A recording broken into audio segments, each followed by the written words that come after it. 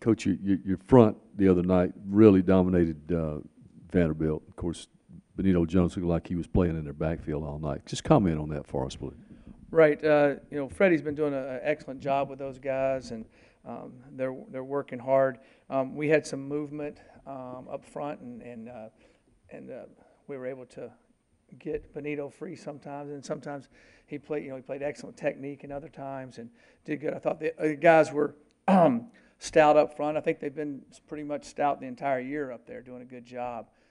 And then in the passing game, we were able to create a few different pass rush lanes with some of the things that we were doing. And the kids, we had been doing some of those things. They're just getting better at it. They're just getting better at it. And I thought that, and then the coverage was a little bit tighter and a little bit better, so the guy had to hold it a little bit longer a few times, and which helped us. Mike, it sounds like Kelly Bryant is going to play Saturday. What makes him different than any other quarterback that you guys have faced thus far this season? Well, he's able to run the football.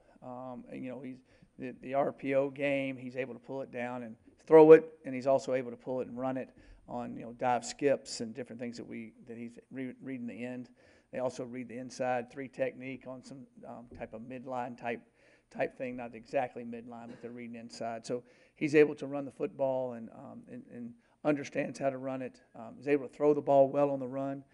He's created quite a few plays out of the pocket, staying alive, having free blitzers. He makes them miss and takes off running. So he's an excellent weapon, and he's done an excellent job for him.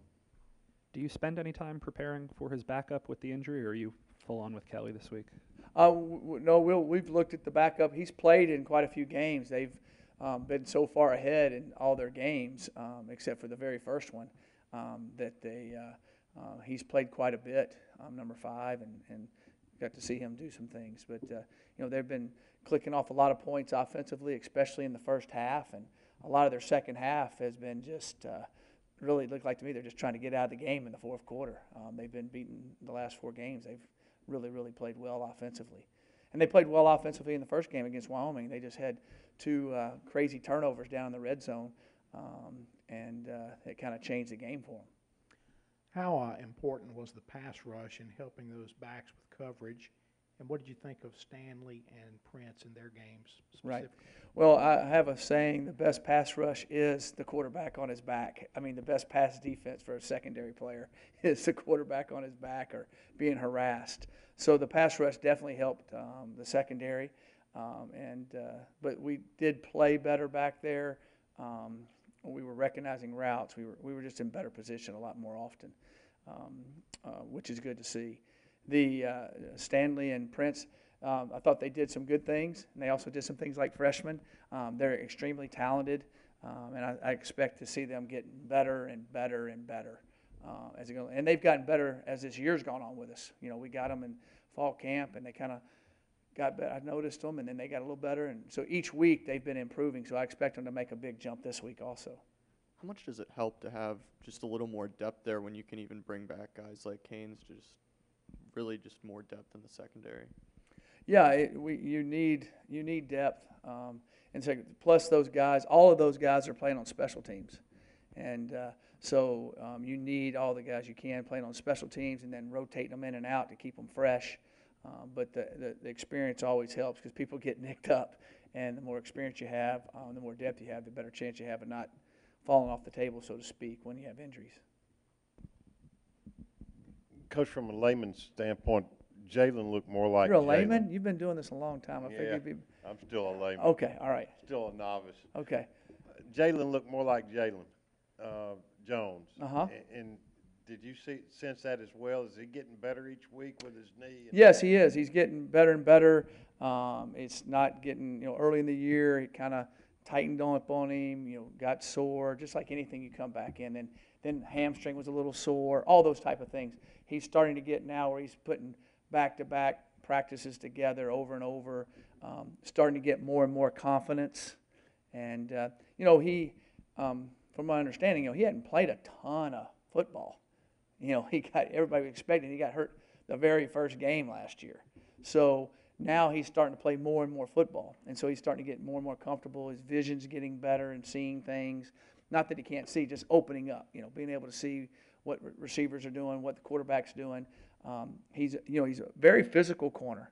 I mean, he tackles really well.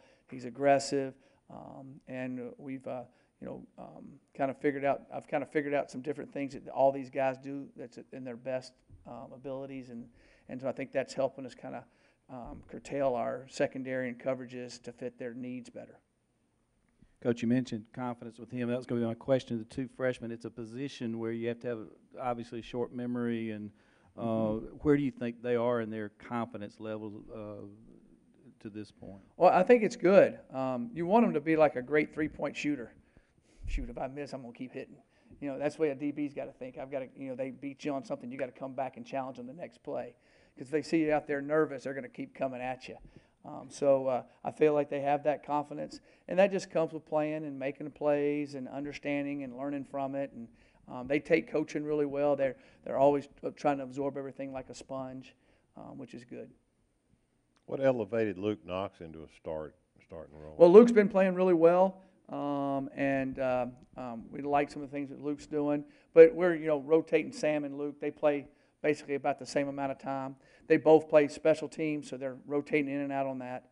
I felt like the other night in that game, going into the game, I felt like I'd be able to keep the outside backers on the field most of the game from the way I thought they were going to attack us. So we wanted to be able to rotate them in and out. But Luke had a really good week of practice, and Sam's been doing well also. But I think both those guys are good football players. Saw Jalen Jordan in there at the second half. Yeah. What has he done in practices to get himself in position for PT? Yeah, Jalen's played on 2 or 3 different special teams for us. He's a physical kid that we're playing at corner, and he got in there in the game and did some good things. And I think he'll keep getting better. I'm excited about Jalen.